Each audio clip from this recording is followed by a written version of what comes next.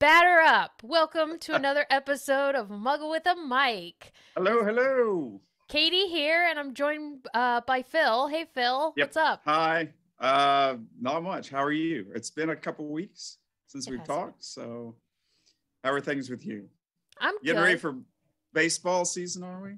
Can you tell? Or is that Pirates of Penzance?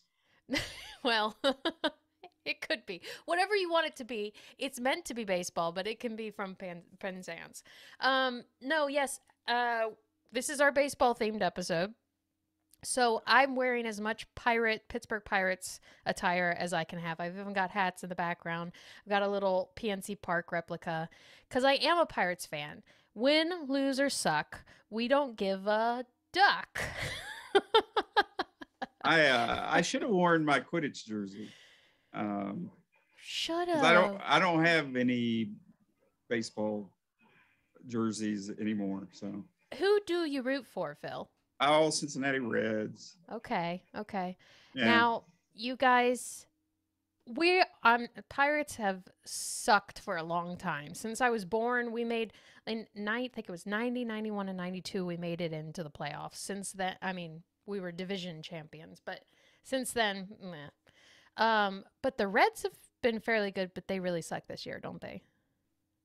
Yeah. Have you been to any Pirates games? Have you been? Oh, yes. I mean, I figure you have, but Oh, yes. I love PNC Park is like a home away from home. And then before that, Three Rivers Stadium. I went to the last series that they played in Three Rivers Stadium. So one of the last three games. I went and saw many moons ago. I went and saw the Red Stadium, and I saw they were playing the Pirates. So Yeah, who won? yeah, I think it was Cincinnati Reds. I believe Poodle. that's Well, probably been 10 years ago. So hey, I'll tell you what. Let's get this out of the way because I'm thirsty. Show me your mug. You got a mug? yes, I do. And I was just Okay. about to transition. I have a whole baseball themed snack area here for me. Oh goodness. Okay. So I have a bowl of peanuts, which will be really great for the sound Oh. for the episode. Let me crack a bunch of them. Sorry, not cracking them later, and I can eat them. And then also for my beverage, what do you have to have with peanuts at a ballpark?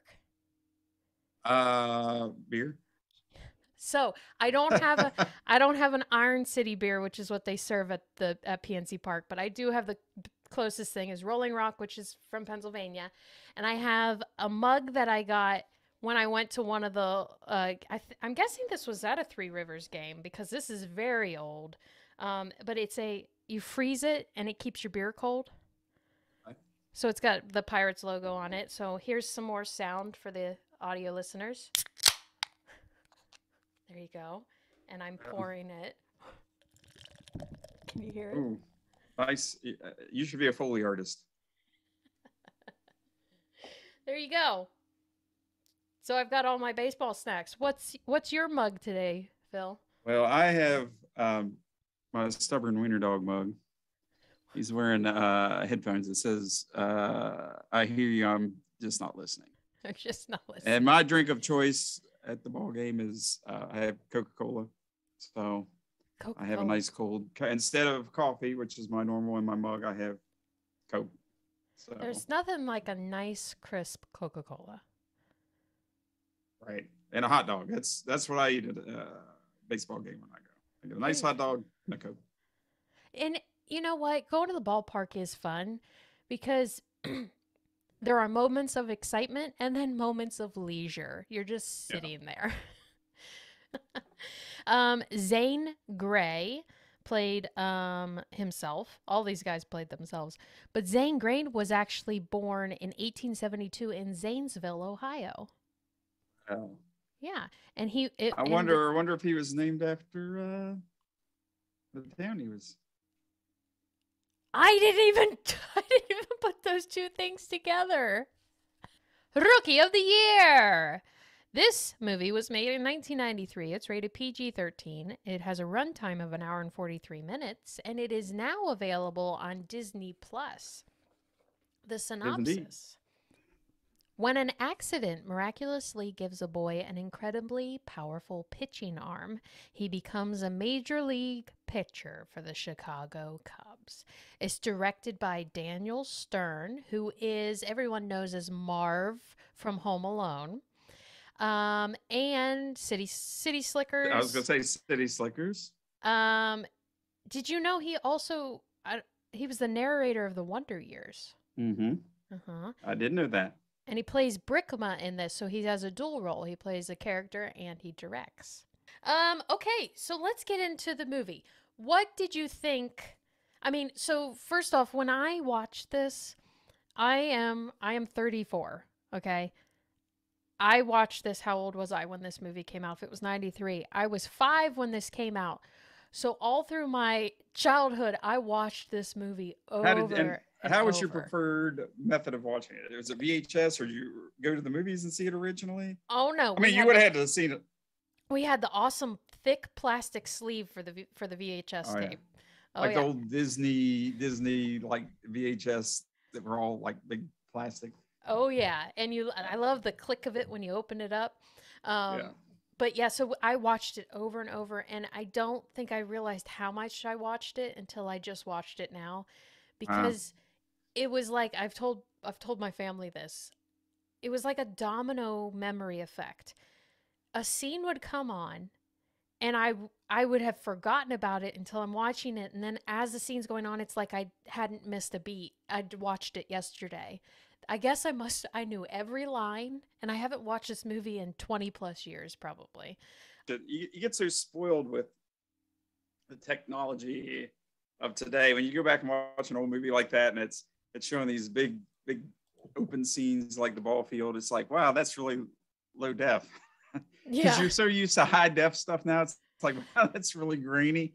I mean, you know, No, I mean that's going to happen no matter what. Although like yeah, we said on the last episode, the Patriot though has aged really well, and the Patriot was really yeah. only done several years after this I think it movie. was, what was that, 2001, 2000, 2000. 2001, something like So that. this is Yeah, like 6 or 7 years difference. That makes a yeah, big difference. yeah. Rulingfurter, Gardenhoser, Raviboozer, Rosenbagger, Runnamucker, Rowengartner, Rullengruder, and Rosenberger. Was that who? Was that the coach, or was that Daniel Stern, or was that the No, coach, that the that pitching was the coach, or coach, the the coach? manager, the manager. Okay, Star Trek dude. okay. This was one of the funniest lines when I was a kid.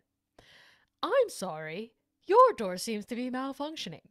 I'll get housekeeping up here. And then he like pauses and just does a really creepy smile. And then Brinkma gets stuck in between the two doors. Do you remember this? Vaguely. Oh my gosh, vaguely, Phil. And all of these scenes are seared into my brain. Well, you've seen it 100 times. I saw it once, so It's true. Well, I no, so dropped, I dropped, I dropped my peanuts, and I was like getting them up at that time. So oh, gotcha. yeah, And that's totally understandable. No, he gets stuck in between the two hotel doors, and okay, it's like for a whole evening. He's in between yeah. the spaces Well, between he the was always getting, yeah. Well, I do remember that, yeah. yeah. But he was always getting stuck and stuff because they locked him. Like at the final game, he got locked in the. Well, it's probably because he had to be directing, so they didn't want him in every Yeah. scene. Wanted to be the kid who was on a Major League Baseball team. What have I done? That's what I was kind of, earlier when I said the kids like really into baseball. I mean, like, would this movie have the same gravity nowadays as it did back then? I mean, would kids be like, oh, that's, a big dream, I'd love to be on a Major League Baseball. I know. I mean, I've got this hat, this gray hat right here, has two of my favorite players from the Pirates, signatures that I met at the mall in Westmoreland County Mall in Pennsylvania. I got to That's meet cool. them and I got signatures. But it's like I think kids are still interested, but I think there's a lot less, unfortunately. There's a lot more, maybe a lot more interests in this Yeah. day and age.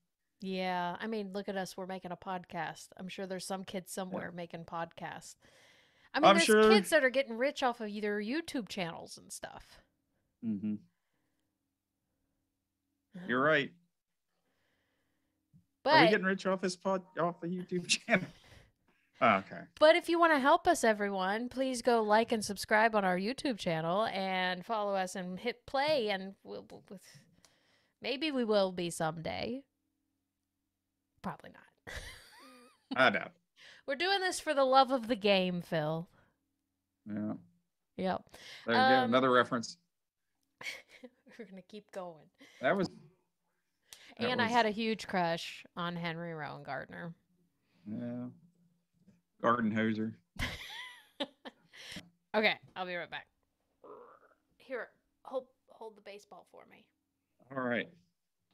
Oh, thank you. Thank you so much. Ready for baseball quiz? Yeah, let's quiz it up. Okay, this is all about baseball movies. All right. Okay. Here we go. About movies. Okay. I'm gonna do the best baseball movie score, Rookie of the Year score right here. Question 2. The 2005 movie Fever Pitch was envisioned as a fantasy where what team would end the curse of the Bambino and finally win the World Series? New York. Would you like options? Sure. Okay. Yeah. Yes, I would. The Pittsburgh Pirates, the Chicago Cubs, the Boston Red Sox, or New York Mets? Cubs. What was it? Cubs. Or not. I meant Giants. Are you saying the Cubs? Giants wasn't an option. The Pirates, Cubs, Red Sox, or Mets? Cubs. No, it's not the Cubs. Red Sox. I meant Red Sox. The Red Sox, but you really got that wrong. The Met Sox. I said Met Sox. The Met Sox.